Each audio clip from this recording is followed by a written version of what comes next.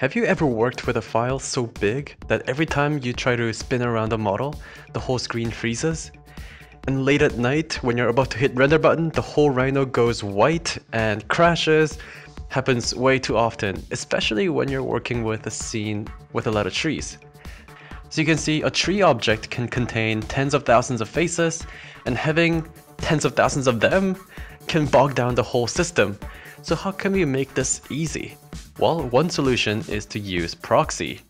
So proxies are basically much lighter files that are easier to preview, but when you hit the render button, they are able to reference in the original fully fledged textured model back into the scene so that you can render in its full glory.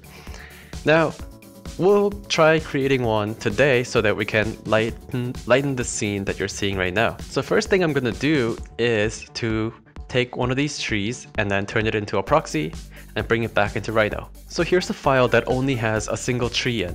As you can see, when you preview it, it looks pretty nice. When I hit render, that looks even better.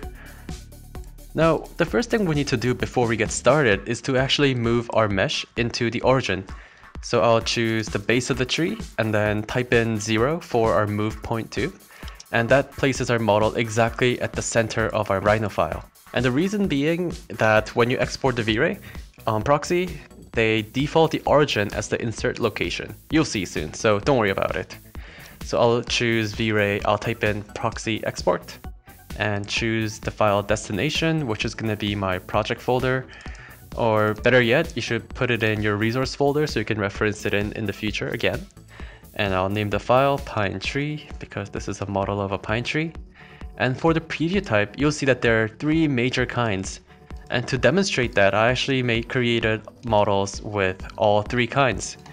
So if the original mesh looks like that, the 3 respective export types represent trees in different ways.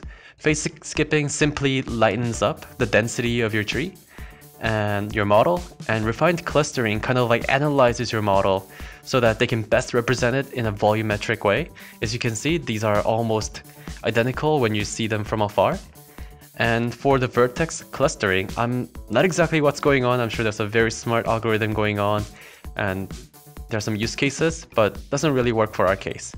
For most of the time, I use phase skipping because this is actually the fastest way to export and preview. But refined clustering is also good when you have a lot of time, or if you're looking to use this model over and over again. It takes a little bit more time to export, but it might be worth it in the end. So for our demonstration, we'll choose phase skipping. So let's go back to our original model.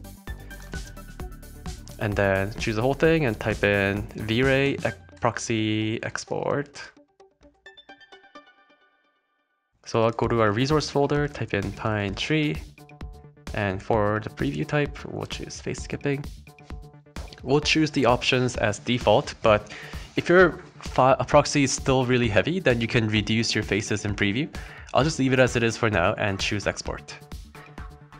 So if you enable the last option, V-Ray will automatically replace your mesh with the newly created proxy. And now this file is ready to be imported into another Rhino. So before I go back to our original scene, I need to show you that there's a slight problem with V-Ray Proxy. So here's a separate Rhino file, and I'm gonna simply import our mesh. So I'll type in V-Ray Proxy import and choose the file that we have just exported. As you can see, the insertion point puts the tree exactly where we want it to be. And now if we try rendering this, you'll see that it's actually missing the textures, which I think is kind of funny, but V-Ray proxies apparently only contain the geometry information, so the texture is completely separate. So as you can see, if you go to our asset editor and choose our pine map, like they're missing all the bitmap textures or any kind of map on the channels. So what we actually have to do is to export the texture manually and then import it back, which is actually a lot of work. And this often happens when you're trying to import someone else's proxy. If that happens, you need to track down the original file or the texture export that the person has created. So the best practice is to actually export the proxy as its own Rhino file, which will maintain its texture information. If I haven't shown you, I'll just try rendering our proxy in the original tree file. So you can see that our current tree is fully textured, but once we go back to the imported proxy, it doesn't have any. So what we could actually do, there are two things we could do. One is to export our texture, which is done by right-clicking on your texture and then choosing Save As. And then you can name it however you want.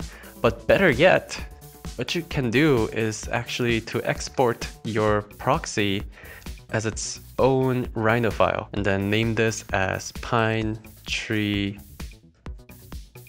Proxy. Pine Tree Export. Okay. And what this allows the next person to do is to actually just simply open up the Rhino file and copy and paste the files back into their desired project. So this is the Pine Tree export that we have just exported. And then copy this. And then you'll see that this contains all the texture information.